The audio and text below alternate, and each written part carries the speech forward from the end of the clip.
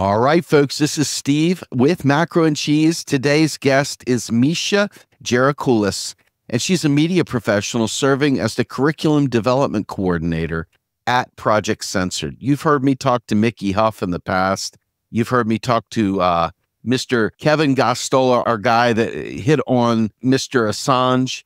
And today we're going to talk about something I think is really important, and that is understanding the role of independent media and understanding the massive forces that are out there to silence people as they try to move forward, able to process the information to be informed. The ability to be informed is probably more at stake today than ever before. I mean, we've got information coming from a million directions, a lot of gaslighting, a lot of just straight up lies. And some of it is a matter of perspective, right? Whose class interest is the information you're hearing coming from?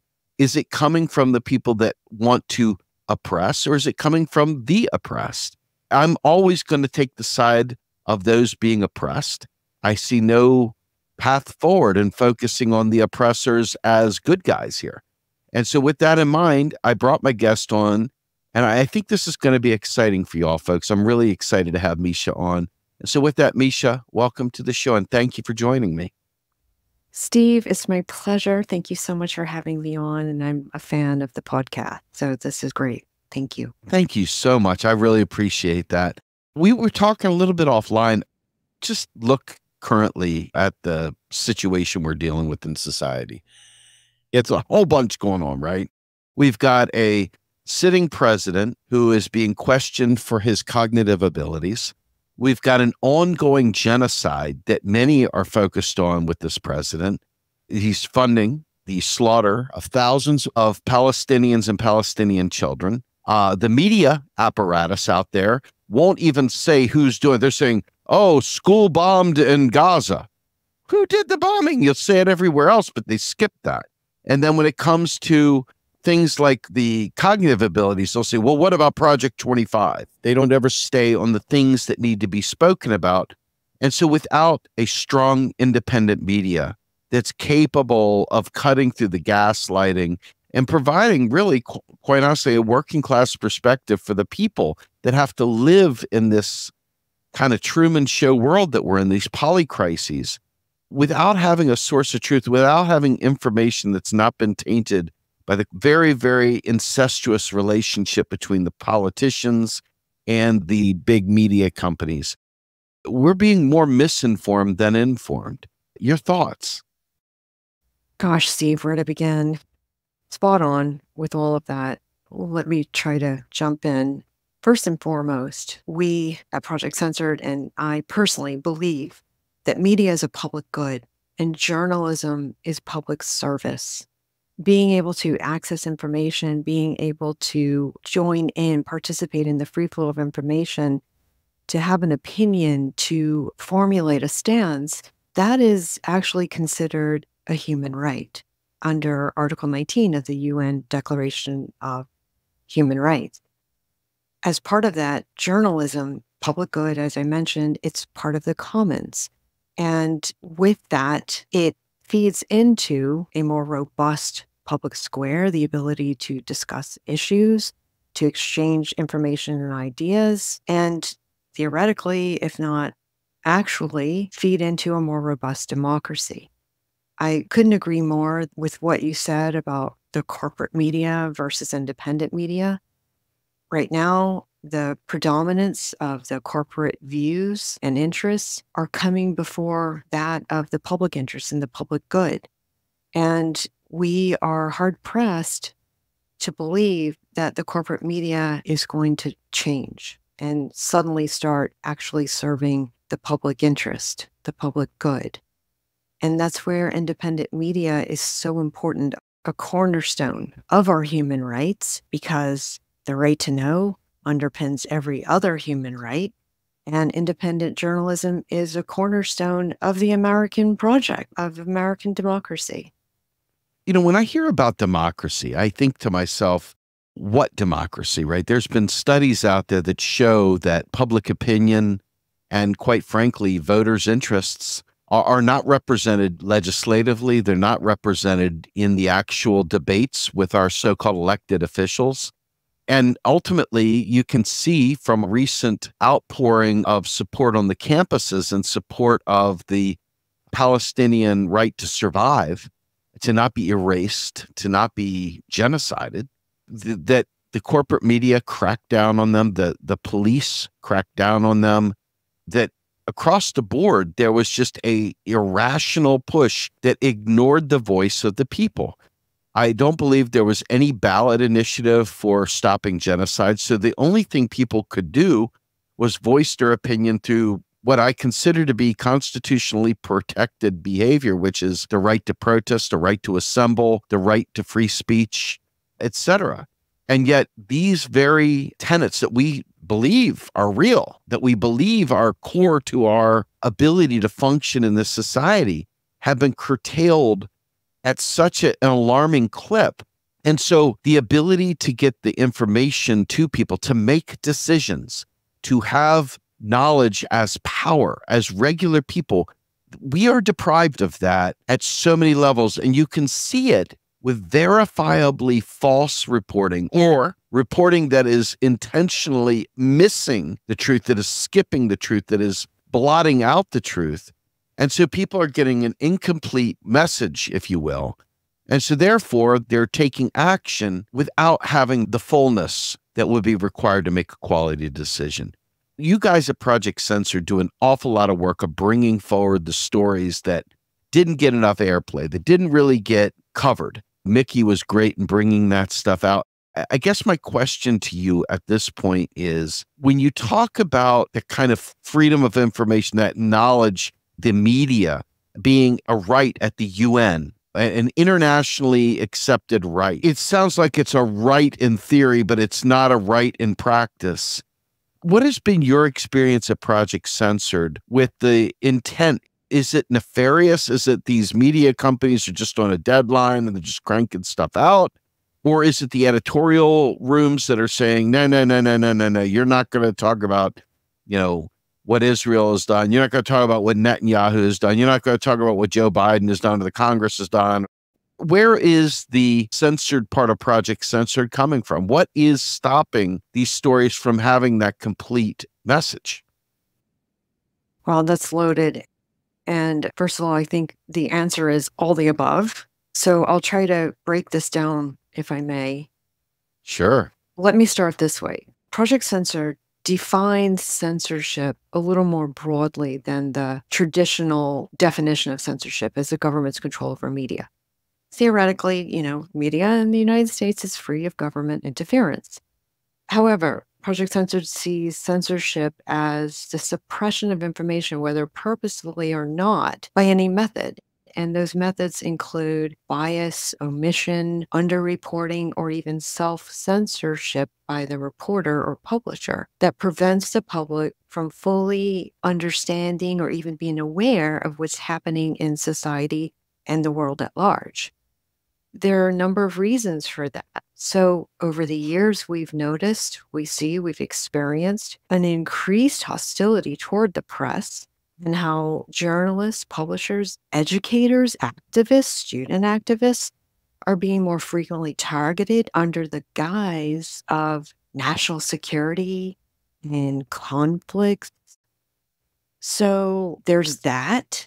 We also have a problem. I think it's not just special to the United States, but a problem of news distrust, news disinterest, news avoidance by the public. Then we have news deserts that are a result of concentration of media ownership and a lack of local news. So some of the problem lies in just people not having access. And I should back up and say, maybe it's not that they don't have access, but they don't know where to get alternate or alternative access to news and information. Many people, as we know, especially younger generations, they're relying on social media. Social media is going to be dictated by the algorithm. So if that information is not going to be unbiased, the more people use a particular platform, the more they're going to be seeing the same sorts of information that they've already been subscribing to. So that's not necessarily going to broaden one's ability to see different opinions, to read or listen to different viewpoints, and potentially form a different opinion from the one that they already hold.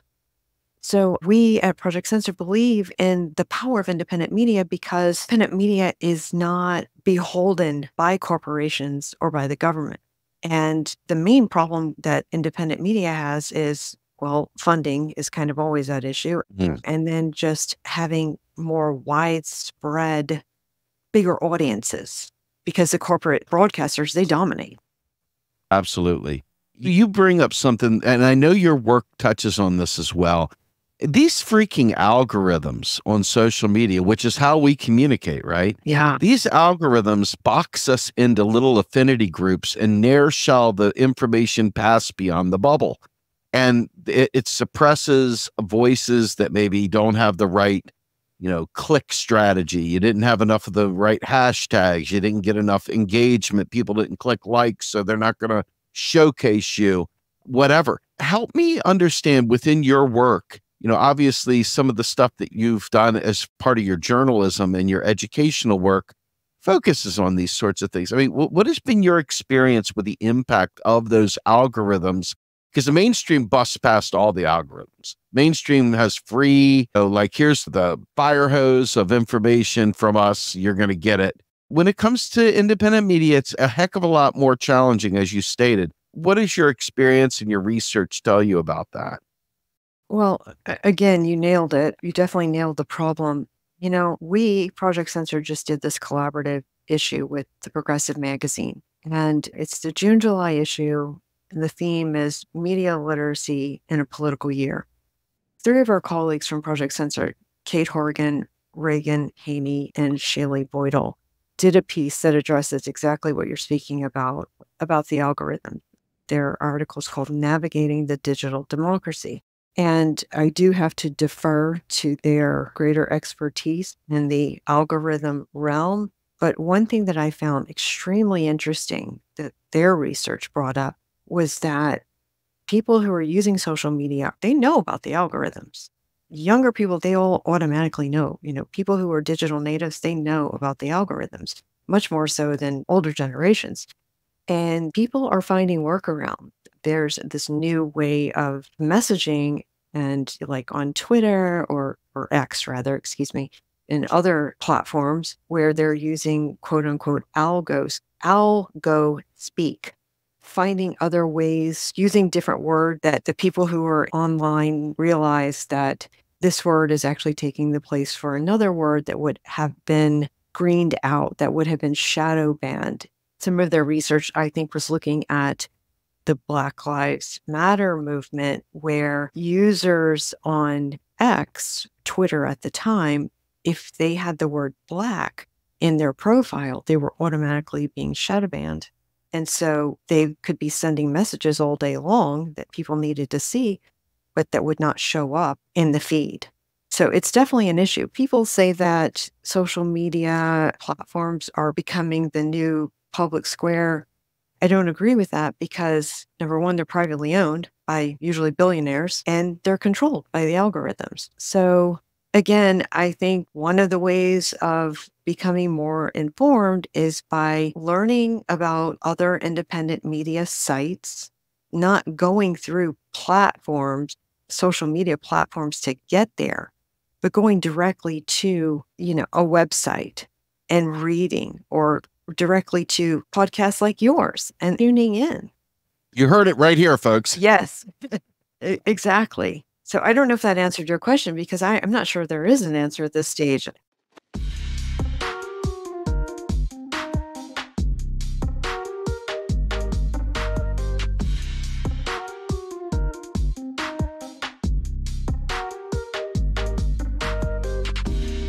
Well, I don't think there is an answer, but I think that we can suss out the surrounding issues that come to it, right? And one of the things I'll use them as an example. It's real easy to say that women and children. That is famous, right? I mean, you go back to the Titanic, women and children. It's always women and children. We've got to protect women and children. But here we are, for those that are actually paying attention, we're watching a genocide occur right in front of our face. And yet every time we share one of the visually disturbing videos, not for shock value, but more to inform. Folks, this is happening right now. You wonder what would happen if you were living in Nazi Germany and you were standing outside of Auschwitz and you're wondering what you would be doing. Well, you're doing it right now because it's happening right now. And the United States government, not the taxpayer, I wish we could blame it on us taxpayers. United States government is creating money, spending it into existence, buying weapons for Israel. Bibi Netanyahu, who has been called a war criminal by the UN and has got plenty of people looking to arrest him with the ICC, you name it. And they get a covered picture that says this may be good for you to see. Yeah, trigger warning. And so, yeah, trigger warning. Don't look at this, by the way. But the whole point of seeing it is so that randoms, so that strays see that this is not some just another, whoa, the Middle East has always been at war. What are you talking about? No, it's time to inform yourself. But you can't be informed because not only are they blocking this stuff, but quite frankly, nobody said that uncovering a genocide was going to be pleasant. It wasn't going to be something fun for you to do. There's no, oh my goodness, where's the popcorn? Let's sit down and look at some beheaded children. Yeah. Right? But this to me is the story of our lives. I'm 55 years old and nothing I have ever experienced in my life comes close to what I'm seeing there. And I assure you that I see people, when you post about a genocide, they have no concept of it because it's been so blocked from them. Mind you, I think a lot of it is willful ignorance, literally not looking because they want to keep their own whatever narrative in their head going. But if you see it, you can't unsee it. And I think that because the kids were sharp using TikTok, and because the kids were sharp leveraging Twitter, Facebook to a lesser degree, because Facebook really does slap you with warnings and covering your stuff and so forth. But I think people were starting to see, oh my God, and this is what gave rise to the campus protests and the campus encampments, right? But it's not just an algorithm. It is the terms and conditions of having a platform there that will suspend you. If you say the word Zionism, they will suspend you. So there's word censorship. There is visual censorship. There is algorithmic censorship. Ultimately, every possible pathway forward is either covered by a freemium service where they're expecting you to pay to play, or they're literally blocking you off. It's kind of like putting a pillow over your face and saying, go ahead and tell everybody, scream into the pillow. This to me seems like where someone like a Project Censored really could add value here. And I know you guys do because I talked to several of you, so I know. But the idea here of not being able to get the information out and not 6 months later, right? Like right now, while you can save somebody's life, while it's still relevant, the ability to delay your access to information. I mean, Microsoft just blocked people from calling into Gaza using Skype. They just block people from doing that. I want you to think about that. It's horrendous. The level of control the private sector has over the public commons. If ever there was a case for a public media, we see that the weird blurring of lines between the government and the media has gotten to a point now where I think Leni Riefenstahl would blush. Yeah. I mean, we are talking about hardcore misdirection, hardcore efforts to block and suppress and literally punish people. And one of the things that you brought up to me offline was a case out there in California of a teacher, a Jewish teacher, a religiously Jewish teacher that was isolated in this way as well. Can you talk a little bit about that and tie it into this larger media suppression? Yes. So this was a case from 2022. Someone who I knew confided in me of a situation that was going on. So she's an artist and she was teaching art as an adjunct instructor at a college in Southern California. And so this instructor, as you said, she's Jewish. She's culturally Jewish, religiously Jewish. She has a Jewish surname.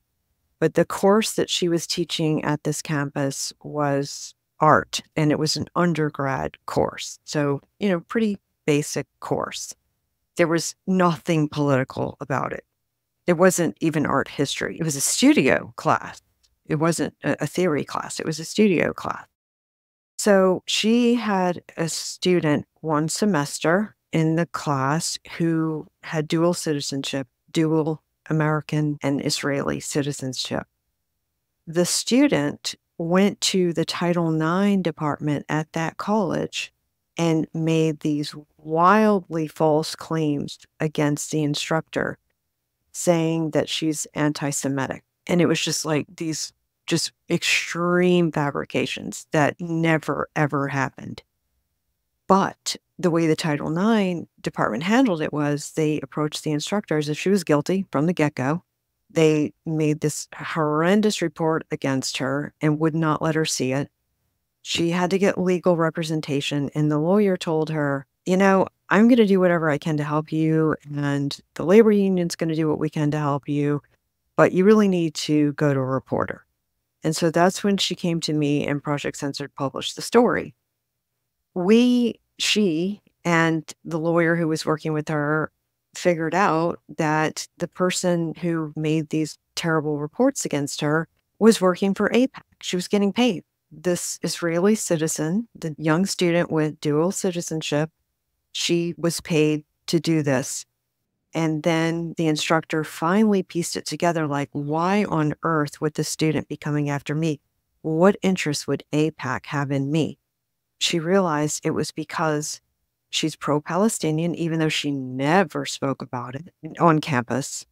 Some years ago, she had been in Gaza, I think 2018, and had participated in a collective public art event. It was like people from the United States, people from other countries, and then Jewish and Palestinian Israeli citizens all together worked on this public art project. And then once this instructor got back to the United States, she did some artwork on her own. She had some shows. She realized that the reason she had been targeted is because she had pro-Palestinian views. And so guess what? She's no longer teaching. Wow. And she played hell just to see her own records, even though that definitely was her right. It just seems like no matter how far down the rabbit hole you go, you end up seeing clearly that there's something going on to stop you from violating the narrative that they want done. And it's not just the narrative, because if we had that information, maybe we could stop that narrative from happening. I mean, we don't have agency through the electoral process, I don't believe. I've said it many times. You don't have to subscribe to that, but I believe it. And I believe that studies from Princeton have shown us that we don't have agency within this system. And I believe that if you go back further to the founding of this colonial project we call the United States, that it was always a system, including the founding documents, that was based on wealthy white landowners maintaining their control of society. We've had various periods where they've been able to loosen the reins and allow people to feel like, yeah, I've got agency. But in reality, when the situation is maybe not working out for the oligarchy, it seems like things tighten up pretty badly, whether it be the economy collapses, whether it be the media tightens its grips on things, or whether it be the social media companies start isolating people and eliminating them from the private public square that they've created.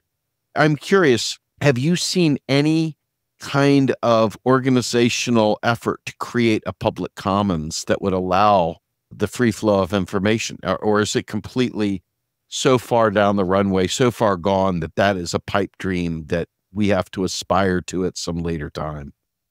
There are some interesting efforts underway, and there's one person in particular whose work comes to mind. His name is Victor Picard, and he's at UPenn in the communication department there, and he talks and writes a lot about reimagining a true public media, not PBS, not NPR, but a true public media.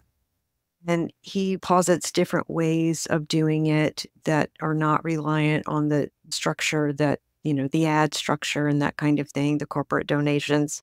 I don't know all the ins and outs of it. I need to read his work more closely, but he is one among many others who were talking about creating new radio stations, creating new newspapers, trying to overcome the news deserts that we mentioned earlier. What is a news desert? Can we talk about that real quick? Sure. It's these swaths of areas in the United States, because we're just talking about the United States right now, where there is no local news, where the local newspapers and local radio stations, local TV stations have been bought up by the big corporations. And so the news, quote unquote news, is syndicated. Whatever news stations are available in some county in the Midwest or wherever in the South, their news deserts are more concentrated in the American Southeast and in the Midwest, but they're everywhere. So the local news is no longer there locally. And so what people listen to if they turn on a radio or flip on a TV to their quote unquote local station, they're actually getting syndicated news. They're just getting like national headlines that just run again and again. They're not really getting what's going on in their own community. So that's a news desert. It's the absence of local news. Are there fact deserts? It seems like there's fact deserts as well. The entire spectrum is like, hey, man, I'm absent of facts. Where are the facts? Just the facts, right? Just the facts, ma'am.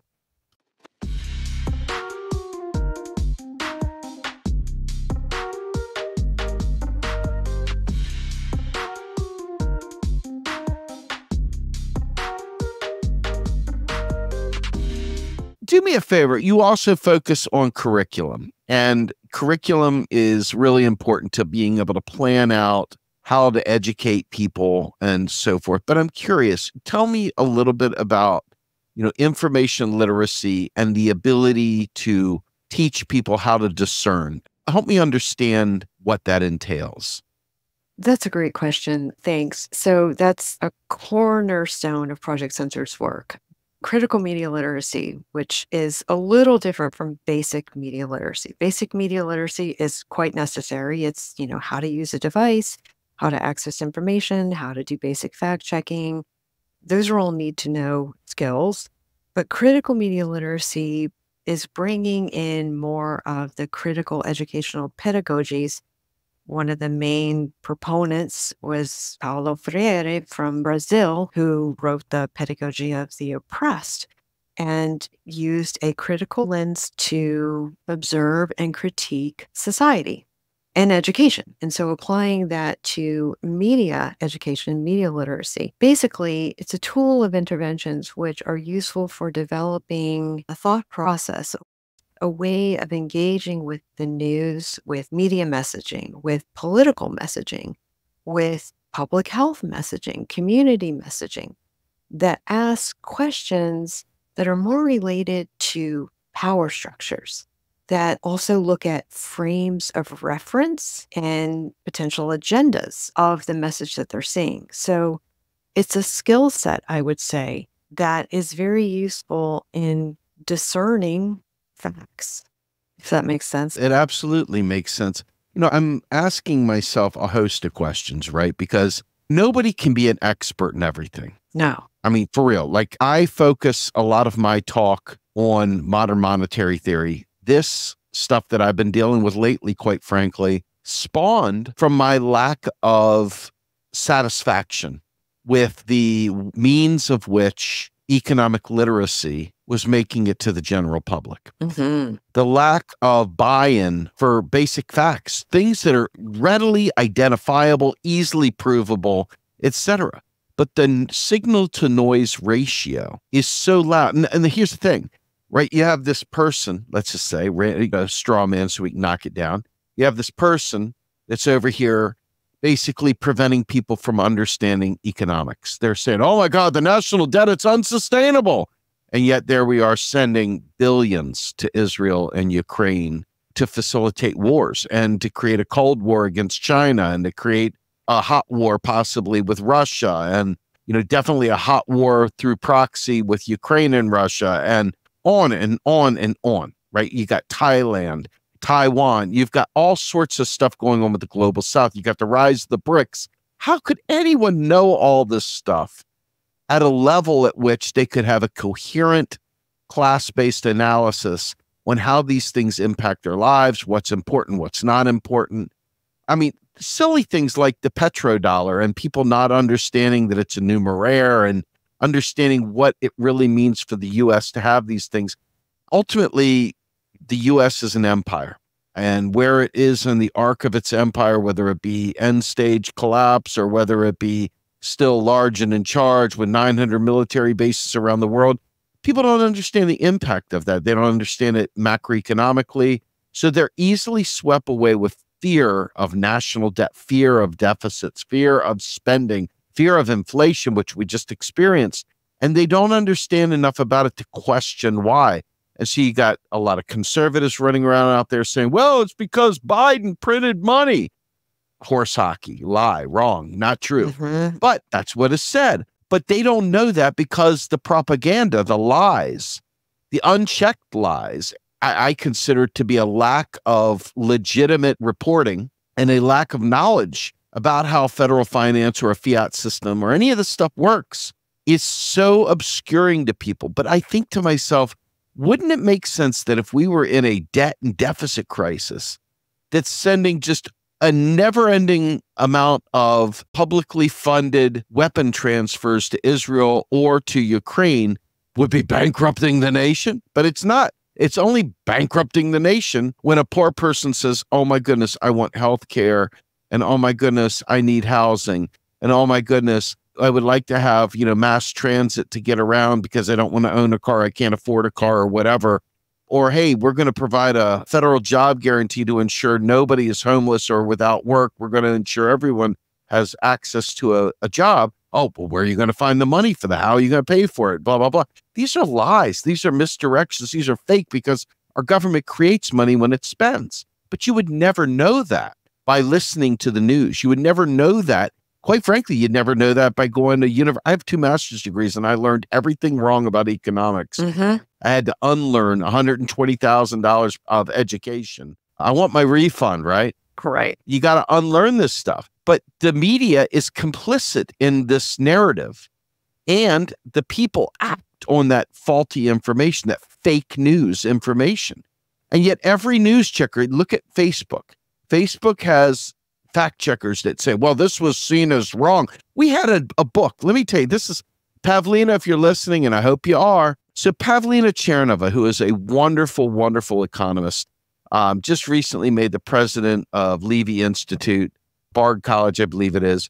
She just got promoted, and she's been working with EDI, the Employment and Democracy Initiative, and she's just a great economist that focuses on full employment and price stability. And she's a champion of the federal job guarantee. She wrote a book called The Case for the Job Guarantee. And every post that all of us make, because we are devoted activists for modern monetary theory, every one of the posts got taken down as we were seeking sensitive information. And she's like, how do I get my book out there? They're saying my book is fake news. They're saying my book is seeking sensitive information. Even she was getting blocked. So it wasn't bad enough for us activists to get blocked, but she was even getting blocked. So the idea of being able to get truth to people, it's not even the information desert. It's not even the algorithms. It's literally them judging, some random backdoor group judging whether what you're saying is true or not. And what are their class interests in saying what you're saying is true or not? And then you go on Twitter, and now they got community notes out there. Oh, a community note has been slapped on your tweet. You're spreading false information. This isn't real. And then all of a sudden you look in your followers and you realize 5,000 of them are suspended accounts because Twitter had a case of the ass about somebody saying something they didn't like. I mean, this is ridiculous. This is not communication. This is not free flow. This is not media. This is something altogether different. Help me understand the veracity of the information that we're being fed. The information we are privy to oftentimes is not real. It's fake news. And yet because they got the power. They own the means of production. They owns the means of delivery. They're able to control what information gets to you and what information doesn't. What agency do we have in that space? Wow. Yes. You bring up so much. I mean, I'm just thinking of what's been called the fake content industry. And it just literally jeopardizes access to facts, to accessing accurate information. I'm thinking also about Maria Ressa, the Nobel Prize winning journalist from the Philippines. Well, she's actually a citizen of the United States and the Philippines. So she wrote a book. I think it's called How to Take on a Dictator. So she is a Princeton trained journalist. She worked for CNN for many, many years, moved back to the Philippines and started her own CNN. It's called the Rappler or just Rappler, Rappler, a pretty big media organization. They did TV, digital news, and I'm not sure about print. As soon as Duerte, if I'm saying his name correctly, Yeah. came into power, he was just hell-bent on bringing her down and all the rest of the free media in the Philippines. So the Philippines, was colonialized for so many years. And when they became, a quote unquote democracy, they modeled their constitution on the US Constitution. And so a free and unfettered press was supposed to be part of that. And when Maria Ressa went back to the Philippines to start her media company, it was with that idea. This is a democracy. I'm supporting democracy. We're going to do this thing. We're going to provide this amazing news source to the people. And she went through personal hell. The organization went through hell. They were lucky to come out alive because so many people were killed during that administration. She wrote her book, and then there've been different documentaries that tell the story for the purpose of it being a cautionary tale to the West. And she talks about how social media went to work on dividing the population. People became fearful of one another. People started hating on one another. Whereas before, the social media messaging that later became controlled by the government was the one doing the separation. And that was creating this fear and mistrust of citizen to citizen, dividing the country. And it eventually, finally stopped when the people came together, realized what was going on. It didn't happen overnight by any stretch, but things finally changed when Duterte's army finally refused to stop shooting its own people. They just finally refused. And they all did it together so that, they actually had power. Mm. And that's how their government changed. And now they're, trying to build back to a democracy.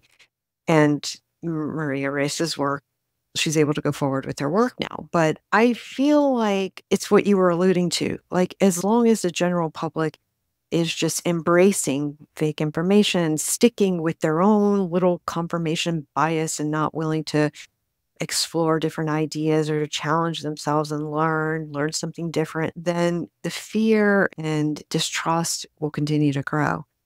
And it's not until people, just use some common sense and realize that where is it really leading if everybody is just automatically suspicious and distrustful of everybody else and so caught up in fear? Like, what kind of way is that to live? I mean, what kind of life satisfaction is that? I'm jumping for just a moment, but I remember reading probably 5 years ago a book that was addressing happiness, global happiness. And Denmark is consistently one of the happiest, reportedly, one of the happiest nations on the planet. And I remember what struck me about that was the top reason given in this particular book, which I don't remember the name anymore, said it's because citizens trust one another. People do not walk around suspicious of one another, generally speaking. They trust one another. And that hit me hard because if people are just going about their day-to-day life with a basic sense that my neighbor's doing their best, they're a decent person, that's a whole different society than what we're living through right now. Yeah. Yeah. I mean, you think about this, the historical reference of the term woke and understanding that when you're quote unquote woke, it means you're hip to the system. You're hip to what's going on. You know who the bad guys are and you know the game they're playing and you know the people around you aren't up to speed. And you're talking to people who are up to speed and you're talking about people who have a shared experience. And so this attack is a lash out, is an overreaction, if you will, to the weaponization of identity politics that has occurred as a result of neoliberalism. The rise of the neoliberal era has created a balkanized, atomized citizenry that is about me, myself, and I, a libertarian construct that has just completely destroyed, if you will, the sense of collective well-being, the sense of my neighbor is good. And the idea is, you know, I don't know if you got to see the movie Civil War. I had mixed emotions about it, but ultimately I felt like it was a really, really interesting piece that I think everybody should watch. I didn't see it.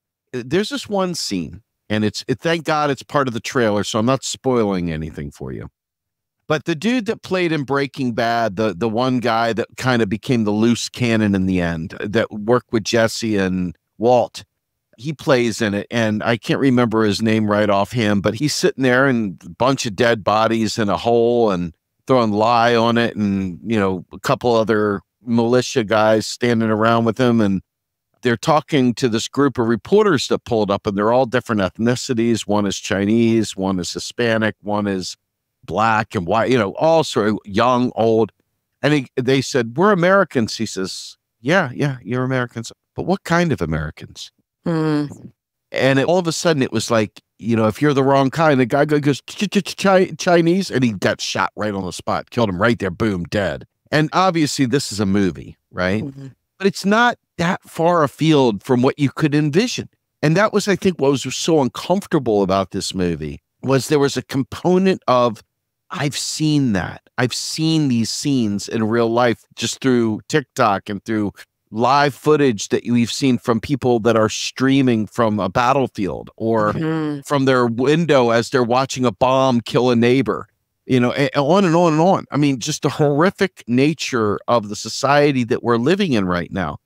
And I think to myself, you know, about whether art is copying real life or life is copying art and so forth. It's impossible to know because we don't have a real meaningful way of exchanging those ideas. But if you think about what's happening right now, the idea of anyone standing up for the oppressed, anyone standing up for those who are in imminent danger, is now being targeted as quote unquote woke, and they're attacking anti-woke behavior because woke represents this perversion of the concept of weaponized identity politics. So this cultural norm that is sweeping across, that started as, I think, a result of MAGA and further inflamed as a result of the horrific neoliberal stuff that you get from the establishment Democrats, has created this perfect storm of us versus them and a complete lack of rational conversation. Everything is Donnie Tiny Hands or, you know, Dark Brandon, or, you know, there's all this tropism, all this sort of crazy meme level knowledge. I mean, it feels a bit like an idiocracy. It feels a little bit like people have just been dumbed down to the point where the most visceral, guttural, the worst craven instincts are rewarded, while the things that we traditionally would have thought of as good characteristic, good behavior, good traits are largely shit upon. This is kind of broad, I admit, but I think that it's important. This is, I believe, a direct result of what the media covers, what it doesn't cover, and the political body that puts it out there with the radio talk shows and all the other podcasters. So there's like a culture, an ecosystem of propaganda that's coming as well. And I don't believe it's grassroots. I believe it's largely astroturf based on these things like AIPAC and others. What are your thoughts on the role of alt media that has been co-opted? Like I look at TYT and I see them put out a lot of stuff that back in the day I would have thought, oh man, these guys are on our side. But now I listen to a lot of what they say I'm like, oh my goodness, how do they get swept up in that lie? How do they get swept up in that propaganda? Why are they putting that out there? I don't understand. And so it's like wherever there's funding, you got to look where the funding is coming from. Help me understand how you guys look at the interest. How do you know someone's tainted? How do you know that the information may have a taint on it? How would somebody review that? How would they look at it? Gosh, well, I think that's where critical media literacy skills come in handy because it's reading with questions in mind, looking for number one, whose voice is narrating the story? What perspective are they coming from? What is their thesis? Is it something that's repeated again and again and again? Is it something that's taking up, bandwidth and becoming part of the agenda? Becoming not just media agenda, but public agenda, to me, that's a starting point because then it's a way of saying, okay, I've seen this before. I've heard this before. In fact, I've heard it a lot. Is this going to be like new public policy? What's going on? Well, what's an alternative here? I think it comes down to people using a different way of thinking instead of simply accepting, oh, well, it's in the news, so it must be important. Well, why is it important? What's behind that? And now there are websites where people can go to look at where organizations are getting their funding. That's one way of pulling back the curtain and seeing, is this coming from a political organization? How is this being funded? How is this idea or this piece of news being put forth? I think something you were also alluding to is, you said earlier, there's no way that one person can possibly know everything and know how to think critically and make sense of all the information that's coming at us. So in the best case scenario, independent investigative public interest journalism would be helping to explain what's going on, sort of interpret information. Traditionally, that's how people would learn about things that their government are doing. Now, as you said, it's so guided by corporate and political interests. It requires much greater, much deeper due diligence from the individual. I don't think there's an easy answer to any of this. I just have to believe that if enough of us keep doing it, doing what we believe is the right thing, and then by doing the right thing, what I mean is serving the public interest, that maybe it'll make a difference. Maybe we'll hit a tipping point like in the Philippines where the military says, I'm not going to kill any more of my fellow citizens.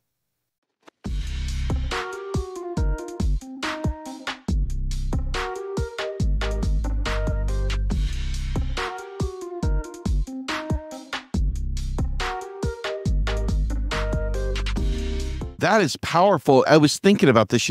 I like to sometimes look at the Bolshevik Revolution because it was really bloodless in the beginning. You know what I mean? Everybody had come back from World War I exhausted. The military was like, I'm not killing my fellow Russians, because they had just come from peasantry. They were serfs. They were part of a feudal czarist system. Yeah. And those folks, they took power. They came together through guilds and unions and talking to one another, writing pamphlets and building on a common class analysis. And you think about that, and it's like, what would happen in the United States? I mean, we have got so many, not only military, but police officers who have been radicalized in the opposite way, more of a fascist, jackbooted kind of authoritarian, not a member of the community, not looking to do good so much, but as be a tool of capital and private property and a tool of control. And so the people are seen as an enemy. The people of the country are seen as an enemy. And that very thing, you walk out your door and you're like, oh my God, it's one thing to worry about my turn signal being out, a tail light being out, a license plate. And it's been this way for a long time, where Black and brown people are fearful of being pulled over by a police officer because the narrative is, hey, these are bad guys. We got to protect ourselves. The blue line. And that narrative is carried through the media as well. You've got this vision. I mean, they've criminalized homelessness. They've criminalized basic things like people trying to feed people. You've got groups coming out there cracking whips. Get these people out of here. We don't want to see these homeless people. Society has been balkanized into the haves and have-nots. And that extends into the media. So when you're hearing the media narratives, you're hearing a narrative directed toward the haves. I listened to what happened to the Washington, D.C. area, where they were looking to move the basketball team out of the nation's capital, where it really fits the urban lifestyle of D.C., into Northern Virginia, where the mean income is like $143,000 per. And you talk about the economic impact. And you know what the rationale was? The rationale was the crime is too high in the district. We need to move it elsewhere. What? You want to move it to where the rich people are. Okay. So now you're going to bring austerity into that place. And instead of talking about spending cuts have created a dire situation amongst the poor, it's, oh my God, the crime rate is so high. You don't want to bring your family to 9th and F, because if you do that, they could get carjacked or they could get killed, instead of realizing that these prescriptions, these cost-cutting things hurt somebody. Austerity is murder. And these people are in the bullseye, if you will, the crosshairs. And it's just a very, very bizarre way of viewing information. And like you said, who's profiting from that? Who is telling the story? What voice is saying it? I'm sorry for getting on my soapbox, but I really feel strongly about this, that if you're reading news, you must ask from whose vantage point you're hearing it from, folks.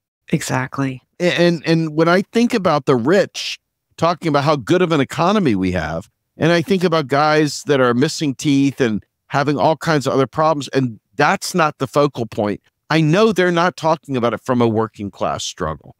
Anyway, with that, Mischa, I would like to give you a chance to close us out. Give your parting words to the audience about media literacy and basically independent media's role.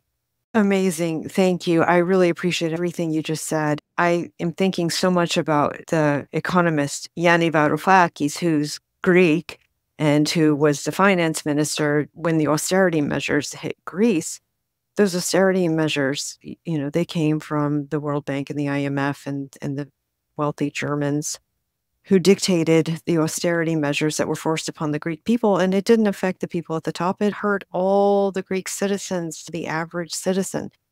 So I totally hear you. I feel like it goes back to neoliberalism, as you were mentioning, and the monetary policies that have been ineffective. And if we just take it to a super personal, individual level, one thing that each one of us can do is be more savvy when we're approaching the news. We can ask questions. We don't have to accept that just because it's loud and repetitive, that doesn't always mean that it's important. Why are the powers that be making me think that this is important?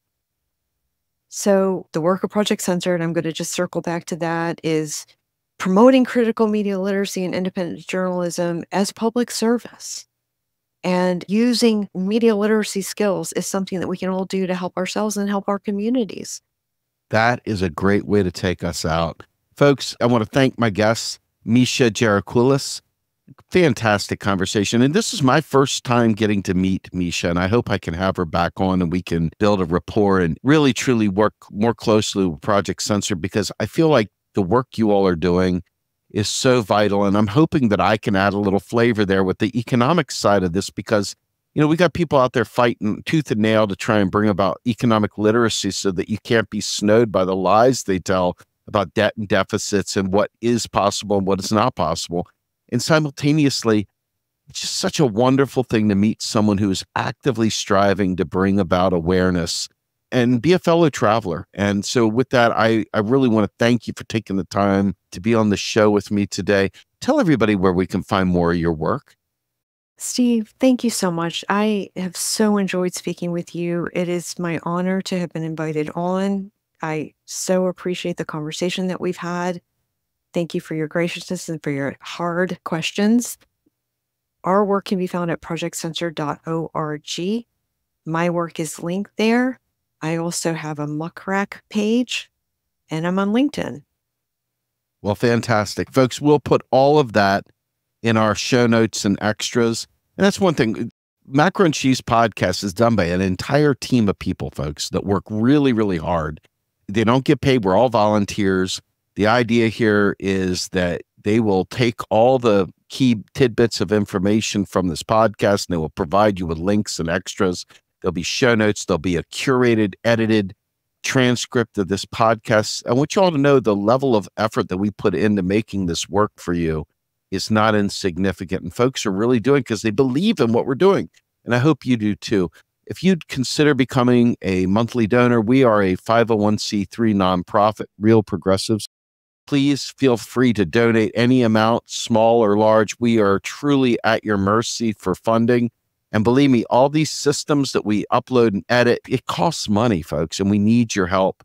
Don't just assume someone else is doing it. Believe me, they're not. They're not. And so with that, with my guest, Mischa Geracoulis from the podcast Macro and Cheese, we are out of here.